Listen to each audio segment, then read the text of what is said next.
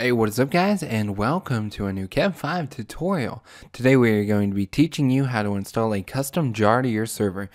And this includes Spigot 1.8, Bukkit 1.8, the latest build of Spigot, and many more beyond that. You can also install Cauldron and other things like modpacks and stuff, but we're going to be showing you something very basic today. Now, I will not be changing the jar on my server, however, I will give you a basic idea of how to do it. This is using the MC Pro hosting control panel, which is extremely convenient and easy to use. Now, the first thing you would do is shut down your server.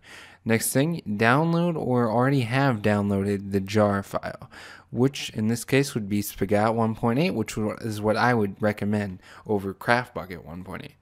Next, once completely downloaded, you would go to your FTP file access.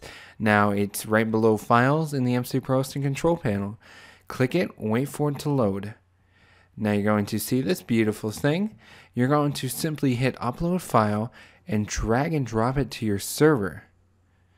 You're going to have to wait a lengthy time for it to upload, but once you have done that, you're basically done. It's basically in your server already.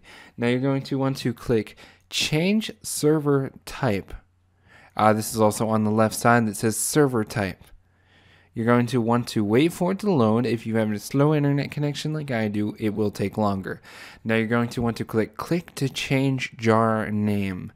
And you're going to want to type in the name of the file that you uploaded. Now, in my case, the file I downloaded was called Spigot server 1.jar, and I would click change. There's a space. You would click change jar name. Now, I'm going to not be doing that for this case because it's a Pixelmon server. Messing with the jar will cause it to not work. You're going to want to hit change jar name though after you've put in the jar name of what you downloaded. Now click back and then start up your server, and as long as you did that correctly and correctly put the exact name of the file in that location, your server should start up fine with whatever version you installed. It's extremely simple, extremely easy to do. And really quickly before we go, I just want to showcase this special feature that's exclusive to MC Pro Hosting. In terms of very much customization. So you're going to want to click Server Type and wait for it to load. Then you're going to want to click to change server type. You will be able to scroll through many things. You will need to buy mod support to use mod packs, just to let you know.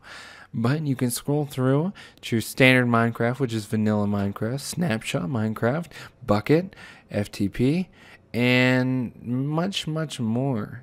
Spigot, Pixelmon, Bungee Cord, Cauldron, very awesome stuff. Now, just an example, I'm going to click Bukkit and scroll through, and they have basically all the versions down to 1.1. Now, for Spigot, however, they actually have the newest 1.8.3 version if you choose to use this. Please keep in mind that any plugins updated to 1.8 most likely will work on 1.8.3. But we cannot promise anything if it does occur. So basically, once you've done that, it would shut down your server, change that real quick, and then you can start it up without any data loss. Keep in mind that plugins on 1.7.9 most likely will not work on 1.8. Some might, but most likely they will not. So I hope this helped you out a lot, guys. If you have any questions, please leave it in the comment section below. Leave a like and subscribe if you're new. Leave a like if you're not new and you enjoyed the video and it helped you out. And have a wonderful day.